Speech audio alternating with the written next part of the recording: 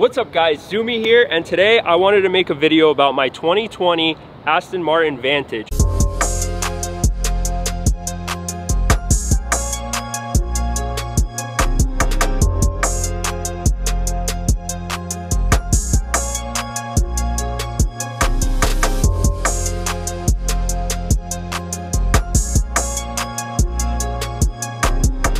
Now, I have never made a video about this car and I wanted to live on YouTube, so here we are, and let me walk you through my car and some of the things that I've done to it. Now, if you remember my Camaro before, this car does not have as much done as the Camaro.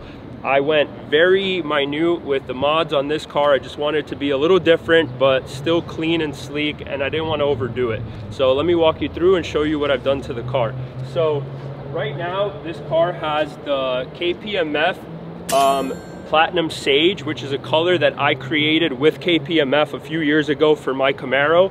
I had to bring it back and put it on my Aston. So here it is. It's this very deep green color that during the day looks green, but at night it's a satin black, and it's really, really sick because it changes depending on the lighting conditions. I absolutely love it, and I think it looks sick. The car is sitting on 21-inch Brixton forged TR20 wheels, and these are forged wheels, one piece. And the cool thing about it is I have white on this side and then I have gray on this side. I did that for the simple reason because it's like having two looks in once, and it's great for content because you never see both sides of the car anyway. So when you shoot this side, you get one look. When you shoot the other side, you get another look. And on here, it's got this dope finish that's probably hard to see, but it matches the trim. So, I don't know. You guys decide in the comments. Let me know which side you like more. Personally, I like the white side more, but it's up to you because this side's a little bit more murdered out and it looks clean and sleek. The other side's a little bit louder and more vibrant. So, my signature roof box. You know, I had it on the Camaro, had to do it on the Aston. Always wanted to do this. I just think it's so cool. Personally, this has always been my dream to have a roof box on my car ever since I saw John Olsen do it on his R8 years ago. I did it on the Camaro, I had to do it on the Aston, and I think it actually looks sick. Key to this is having the roof box match the lines of the car. This is a Thule Motion XL. I also wrapped it in the same color as the car so that it feels whole and it gives it this hatchback vibe. So these mounts right here, this is my company. It's called Zracket, and it's paired with Seasucker vacuum cups. So these cups are vacuum sealed. They're not suction cups, they're vacuum cups. These are for sale. They come in gloss black, satin black, and white. If you're interested, I'll have the link down below.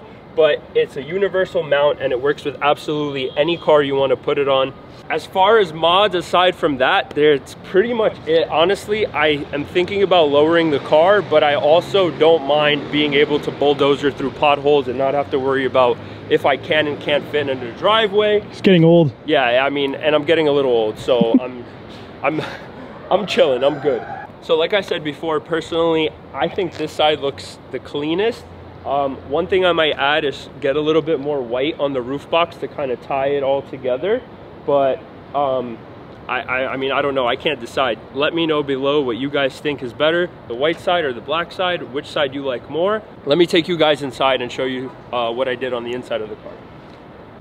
So inside the car, there's nothing crazy. This car has the full suede interior, but what it didn't come with suede was these pillars here and the roof, and I added the starlight like in the Rolls Royce because I just had to do it. I had to do it, and I thought that it would make the car feel more luxurious and cooler. And personally, these are color changing, but I usually just keep them on white with the twinkle effect, and I think it's just enough for it to be clean without being too rice. So the car was wrapped by 405 Motoring.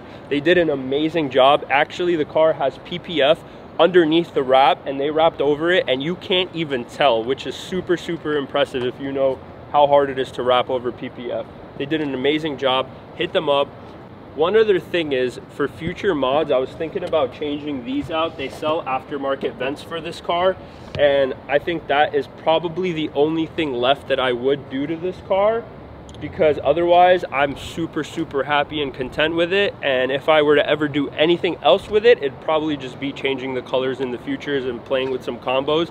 But for now, super happy with the car, super happy with how it looks. So yeah guys, like, comment, subscribe, let me know what kind of videos you want to see, let me know what you think of the Aston, and we'll see you on the next one. Aston Martin, very good, very good.